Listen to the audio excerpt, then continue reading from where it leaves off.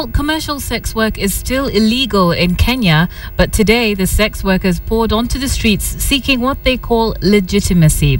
They were marking the International Day to End Violence Against Sex Workers.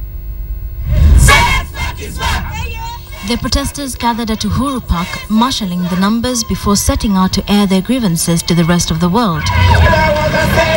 In Kisumu, a similar procession would wind down the road, stopping at various entertainment spots where protesters made their voices heard. The groups comprising commercial sex workers had deemed this their day, and they marched down city roads, putting faces to a profession often referred to in whispers or hidden in euphemisms.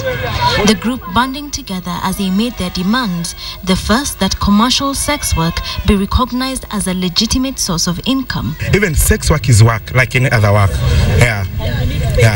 We also pay our school fees. We also pay rents. We also doing other things. Buy bread and milk as any other Kenyan. We are not murderers. You cannot compare us to people who kill. The only thing that we are doing, we are just using a part of our body to earn an income.